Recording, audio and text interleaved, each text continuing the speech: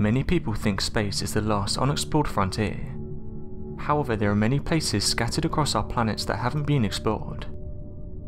Explorers and mappers of the last few hundred years have worked hard to find nearly every piece of land and untouched area from around the world. Further advancements in modern technology such as satellite imaging and other innovations have also provided human beings with the means to almost every place on Earth with accurate precision.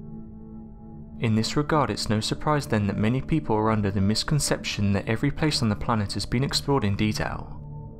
This seems to be far from the case. Some of the places that are shrouded in mystery is Antarctica and the Arctic. It's no surprise to anyone that the vast amount of area in the most desolate frozen desert of the world is Antarctica. Of course, this does not mean that humans have not yet tried colonizing the icy desert.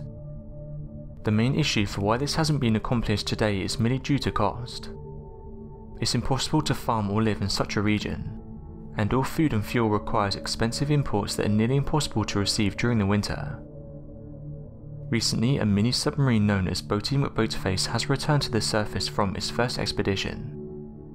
Researchers and scientists have said it could change the way they look at the deep ocean. The robot submarine was given this name by the public after it was put down to a vote. Officials weren't expecting this and decided to change the name to RRS Sir David Attenborough. However, people weren't happy and started to protest on social media.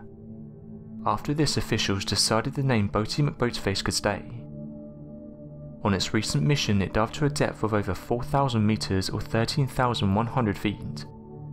This was in the Orkney Passage, a region found close to the Antarctic Peninsula. Its data showed scientists that the Antarctic sea temperatures are rising. The data was then published in the scientific journal Proceedings of the National Academy of Sciences. The warmer water has been a major contributor to the rising sea levels. One of the researchers said the following: "The data from Boaty McBoatface gave us a completely new way of looking at the deep ocean. The path taken by Boaty created a view of the turbulence near the sea floor. Although this doesn't sound like a big deal, rising sea temperatures will affect the whole planet. Some researchers have said it will cost billions of pounds in damage, and it's something that's going to happen."